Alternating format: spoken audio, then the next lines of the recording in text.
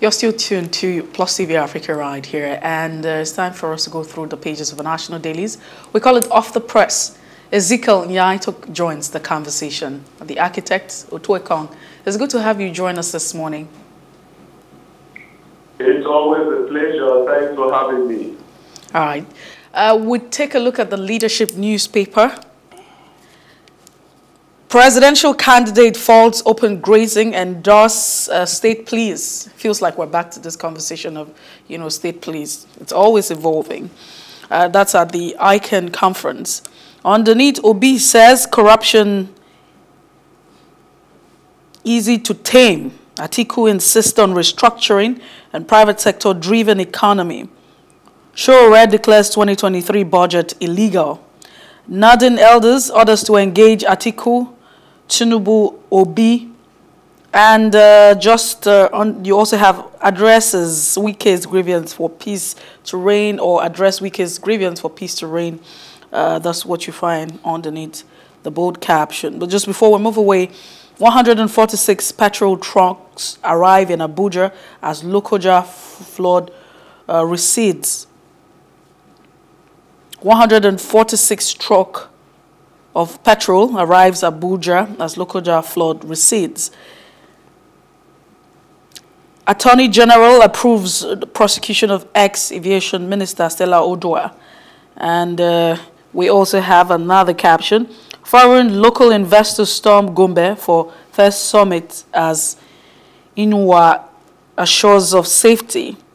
NAS passes 2023 appropriation bill for second reading.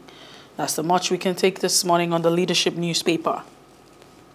All right, let's move on from the leadership newspaper and quickly look at the headlines on the front page of The Nation. Tinubu presents manifesto to APC National Working Committee governors. APC National Working Committee governors, and the chairman of the party was noticeably absent at that event. If the news that we have coming out yesterday is anything to go by, though someone was saying no, that he saw a video that showed the chairman of the party was there. CJN to politicians, don't put pressure on judiciary. Student work visa restrictions on Nigerians likely, UK warns. Obajana, Kogi, regarding that UK story, I do not know if it has anything to do with the professor who was wishing the Queen a painful death. Obajana, Kogi challenges Dangote to prove ownership. A court dismisses 3 suits against Abionu. That's the governor, I think, of Ogun State. 95 million Nigerians to elect president next year, says INEC. Flooding, extent of damage to roads, public infrastructure uncertain. All right, there's some of the headlines on the front page of The Nation. 10,000 police officers undergoing training on digital skills, says IG. Hope that we'll see the result of that. PDP crisis, Atiku drafts, Mark Ibori Odili to back Wike. Yesterday night, some breaking news emerged indicating that the PDP had put on hold the Atiku presidential campaign. They were meant to be, I think, in Zamfara State today, Kebbi State yesterday. They haven't gone there. They didn't go, and they will not go because they want to solve the Wike matter before they continue. So I think the campaigns of the 3 major parties are having issues right now. If I want to add what's happening in Labour Party to that, I guess we'll talk some more about that when we come to him. Mercy, over to you.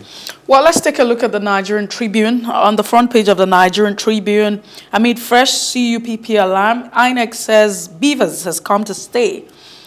95 million voter registration to elect next president. That's what the chairman of INEC is saying. Wike appoints 28,000 special assistants for polling units. And, I mean, it's a conversation that we've had. We're saying between the governor of Rivers State and that of Cross River, who's topping the chart in terms of having, political appointees. Tinubu governors campaign cancel. NWC meets push campaign kickoff date to Buhari. Adamu not in attendance. Obi Dati absent as Labour unveils 1,234-man presidential campaign council. NLC TUC president makes list. PDP to Tinubu, you are dazed by Atiku's popularity. 10,000 police officers undergoing training on digital skills. That's what the IGP is saying. And 10,000 teachers to write exams as Kaduna set for recruitment Still interesting headlines on the Nigerian Tribune. The federal government, or I beg your pardon, that's the Federal Executive Council, FEC, okays MTN takeover of 202.8 billion Enugu Onitsha road construction, and okays 13 billion free truck maintenance center for Katsina. And just before we move away, court dismisses 3 cases filed against Ogun governor or government, according to the APC. These are some of the headlines on the Nigerian Tribune. Very quickly, we go over to the Punch. The lead one there: insecurity may hamper elections in Northwest, Southeast. INEC is saying that with the writers to that headline. Mahmood worries over insecurity, or security rather, of commission officials, election materials, voter safety. BVAS dispatched to 23 states. INEC rules out identity theft, multiple registrations. INEC rules out identity theft, multiple registrations. APC kicks as PDP. Others alleged plot to dump e-transmission of results. I don't know if that is connected with, I mean, that is a reaction to the CUPP's statement yesterday. It's a controversial one. Ariwola inaugurated a CJN 6 judiciary's independence. Some of the stories on the front page of the Punch. We'll look at more if time permits us to do so. But Ezekiel Nya Etok, let's start with the situation in the political parties. It seems that not all is well. You know, there's some rumble in the jungles in all the political parties. Yesterday was Labour Party, you know, which was trending. We saw that the party allegedly saying that they do not know, they're not aware, or let's say the way the Nigerian politicians would say, they're not aware of that list, that presidential campaign list, which Doyen Okupe said he's, of which he says he's a DG, even though the list shows some other person as a chairman. In the APC, we see that from one of the papers, this should be the leadership, or I think it's yeah, in front page of the Tribune, that the party chairman was not at the meeting Tinubu had with the campaign council, the National Working Committee, and governance of the party, and with the PDP, Atiku has suspended his presidential campaign. So I wanted to talk about the situation in all these parties. I know there are other parties like ADC, but we don't have anything to hold on to on the front pages. So over to you, sir. Good morning, Nigeria, and thanks for having me, Plus TV Africa, and my brother and sister there. What a day. It's a lovely time, and you see, Nigeria and political parties are waking up to the reality of what we have in the 2022 Electoral Act. Waking up and discovering that there's really fire on the mountain. For the first time, and I've said this time and time again for the umpteenth time, you cannot, for the life of you, dismiss a man like Wike with the wave of the hand. You can't do it. You can't do it. I say it. There are certain things about Wike. Number one is that he has the heart. When he wants to do something, he does it. He goes out of his way to do it. Number two is that he has the resources. And number three is that over the period, he's built some level of influence across. So when you say Wike, you're not saying River State. When you say Wike, you're saying, a good part of Nigeria. And all of a sudden, what I have always told my Oga Atiku to do all along, cool down. You see, there's something about politics that people don't know. You're a leader. Please be careful about the advice that you get from your followers. A lot of times, such advice is from inferiority complex. It's not about you, it's about them. They feel that if they allow this person a space, then their own space will shrink. For instance, if I'm like the king of an area, so to speak, why would I want you to bring somebody of influence into my own area? I'll tell you, no, the guy is not worthy. It's not. Whereas it's in your best interest, that I will advise it against because it is not in my interest. So political loyalty is personal interest before the boss's interest. A lot of times it's like that. Now, that is for the PDP. And I hope that the better late than never will apply in their case. When you come to APC, there's something fundamentally flawed, wrong, difficult to understand about the presidential candidate. This issue of being absent at every public forum, I really don't know what the game plan is. It just doesn't go down well with me. Look at what happened yesterday. And what would have expected would have been a day. I mean, he's come back, said to me, hell and hearty. It would have been a day for him to go there and shine and put up a certain policy statement. Boom. But where was he? He was missing. And then the Labour Party, they are doing certain things. They are doing well, very well, but there are certain mistakes you should correct and correct fast. For instance, if you go to an area, you come to Akwa Ibom, so to speak, and no matter how influential that Yoruba man is, please appeal to the person and say, for the sake of what we are doing, let's have this person as the figurehead, even if you want to say so, one of their own. And then call the two of them in-house and say, this guy has the capacity to run this, but it's not from your state to them. And please find a way of working together. No matter, it's like what APC is doing, going to northern Nigeria and telling all of the Christians of northern Nigeria that none of them is good enough to be a vice president. I mean, it's a slap. It's a slap that, I mean, you can't recover from easily. So going back to what I was saying, Labour Party has to be careful to remove the people that are non-indigenous in those areas. You make haste slowly. So the wisdom is profitable to direct. That's what the Bible says. Don't let people feel that they are not good enough in their own land. I mean, it's an insult. So I believe that they will make those adjustments. They will not let it linger and become talking points. They will easily say, oh, sorry, it was a mix-up. Yeah, we correct it. Please don't argue about it. Don't try to justify it. It's called common sense. Just let it be that way. When that is done, I think they'll have their way. As concerning the ADC, well, may I be excused to reserve my comment for now. I'm running the governorship campaign in Akwa Ibom State. I've been very busy in Akwa Ibom, going around and getting ready to win the election. So it means what you're saying is that kind enough to just let me stop there. Okay, so it means the ADC, I'm sure, being a party with humans, you're all humans who may also have his own internal issues with the campaign. I'm not hearing anything about the presidential campaign of the ADC. But I also would like you to talk about, before Mercy comes in, why political parties have this. Because you're looking at, like I said, the APC has its own issues. That letter, well-written letter with a lot of good English by Senator Abdullah Adamu, who has not been replaced by INEC till now, after he left the Senate, complaining to Tinubu that, I don't know this, I don't recognize this campaign council list you put out. We're not carried along. You have to change.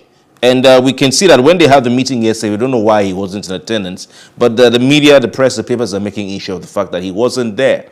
That's number one. Number two, the Labour Party also has issues. It seems the party spokesman is saying they don't know about the list that Nya Etok released to the world yesterday. So why do we have these things going on?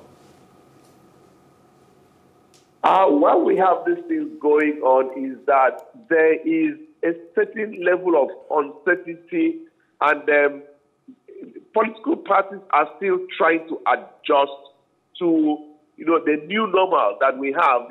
COVID taught us the concept of the new normal. This 2023 is unlike any other year, and people are slow in moving into the new reality of election where the votes of the people will count. So there is a conflict, a system shock between those institutionalized systems people who want to do things the way it has always been done, okay? And the people who want to win elections who say, look, it's about mass mobilization of the people. I'll talk of the Labour Party, for instance. There are certain states, if you take a place like Lagos State, you would realize that, I hope you're hearing me. Loud and clear. Okay, great. If you take a place like Lagos State, you would realize that technically it's a Yoruba state, okay? But in terms of political awareness and, you know, and the winnability. Lagos State has become a cosmopolitan state where the indigenes are not probably as much as the non-indigenes. And the indigenes will tend to have a sentiment towards the APC factor. But the non-indigenes who are in the majority would want to lean towards the new normal, new cosmopolitan Lagos where everybody comes to do business. And within that concept, they may be compelled to look, they may be inclined to look at a man like Peter Obi coming in and playing the new game. And within that context, the capacity mobilizer might not be an indigene. So for you may be thinking in terms of getting a capacity mobilizer, you know, and it might happen to be a house man, it might happen to be an individual man, an unnamed person. But you see, you have to juxtapose that with the traditional institution who say, no, it has to be, this is our state, we must be in control. So that kind of conflict of the new normal and the institutionalized thinking will bring a rocking. So you ought to have people who have foresight, who think ahead, and because of that, you start to preempt and you act towards, you know, that preempted position. So that before the decision is made, the announcement is made, you've already cleared the ground so that people get to understand. All right. If you can't be that pragmatic, if it doesn't allow you, then you do a second approach, which is now we let your people know, for here we're going to have somebody who is like, give two titles, okay? Ezekiel Nya Etok, for the want of time, let's delve into another, you know, issue that's also on the front burner, and it's about the elections in 2023. The Punch says that insecurity may hamper elections in the Northwest and Northeast. That's what INEC is saying. And there's been a question about the credibility of the elections, the umpire conducting or delivering a free, credible elections. Do you think that, you know, there's hope for us to have a credible elections in 2023, especially with the concerns of INEC? They're saying, I mean, if you look at what's going on in these places, deploying our officials to this region and ensuring that equipment are protected, it's a major concern. So my question is, do you think that in 2023 that the electoral umpire would deliver a free, credible elections? The answer is, yeah, my answer is very emphatic. Yes. YES, capital letters, bold, underlined, red. We will be able to have free, fair, credible elections in 2023. Let me tell you how things work. When you move your mind to a certain perspective, you start to magnify that, and eventually you may have that happening. That's why the Bible says, as a man thinks in his heart, so is he.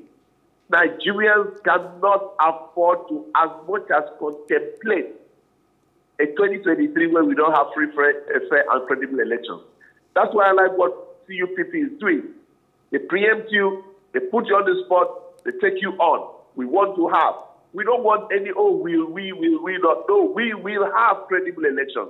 So INEC, if they are trying to remove INEC chairman, let's talk about it. If they are trying to change the beavers, let's talk about it. Now, not when it is late. So I like what CUPP is doing. I like what INEC is also doing, saying, look, we need to have security taken care of in this place. And what that tells you is that if you are wanting to be a governor in a particular state, you better all the parties make sure that the environment is conducive, because if it's not, your election may not hold. But the rest of Nigeria, elections will hold. I can tell you that for free. Elections will hold. And we will have enough figures to be able to declare a president a winner. I can tell you that for free. So let every Nigerian take up the responsibility of making sure that peace is maintained in their areas, so that we'll be able to have free, fair, credible elections. For INEC, I'm very much with them, and I believe that they will give us. As for beavers, there is no going Syria, nobody, no devil, no demon should as much as contemplate a river on that, because that will be the biggest tragedy. I'll say this for free. To me, the biggest thing that has happened to Nigeria since 1960 is the introduction of the beavers. Ezekiel Nya Etok, it's okay to be very, positive, optimistic, right? But it's also okay to look at the reality and the facts on ground as well, and find a way to solve the problem before, we get to a point where we are saying, oh, we didn't really know. And it's a good thing that INEC is sounding whatever it is, the concerns that, they think that these are threats to the elections. According to them, over 41 attacks, excluding that has been carried out against offices across 14 states since 2019. And, the 2019 elections, general elections, which also affects, the Southeast, and recording 13 attacks as well. So we're looking at all of this, and we understand the security situation. Even in recent times, just in 2022, there's a lot that has happened in this region. And so what do you think that can be done? As much as it's okay to say we need to stay positive, but what can be done to ensure that, all this is addressed before as we get closer to 2023 for the elections? Good. Let me make a very fundamental statement that we should hold very dear. Being pessimistic is not being realistic. Being optimistic is not being unrealistic. The Bible says, you shall say to this mountain, you acknowledge it as a mountain, but it doesn't stop there. A pessimist is a mountain, but a realist says to the mountain, be thou removed.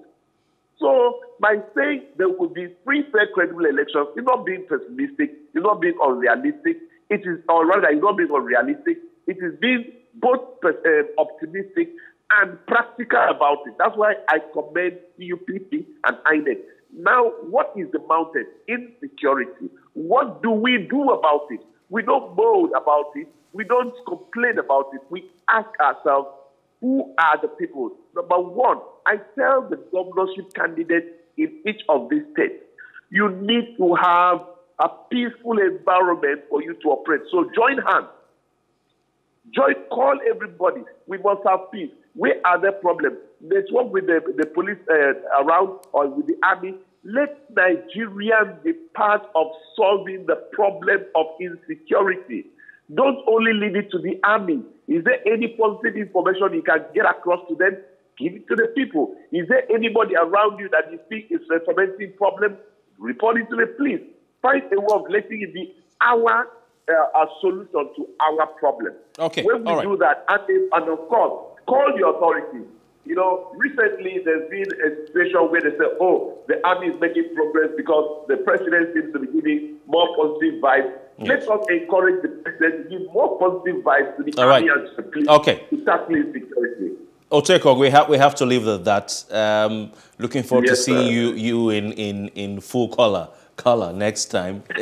Yes. But because campaign has started, so I've entered campaign. No, it's all good. It's all good. It's all good. We appreciate your time and your expert analysis as always. Look forward to having you next time. Have a wonderful day. Mercy and myself will be back after this short break to look at some developments in the telecommunications sector and the effect of that on the forthcoming elections in 2023. Please stay with us.